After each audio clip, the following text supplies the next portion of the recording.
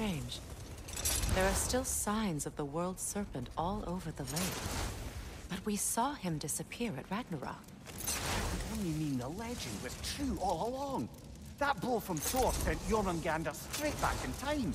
A younger Jörmi, fresh from Jotunheim, would grow into the serpent we know. When we first met the snake, you said that he found a trace familiar. Perhaps they met in Jotunheim. Perhaps so, brother. We'll have to ask the lad for that story when we next see him.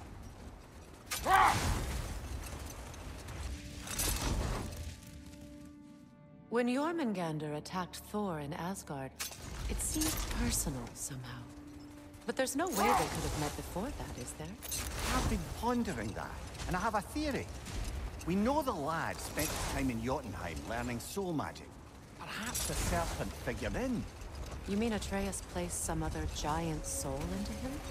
Someone who already hated Thor to begin with? Exactly!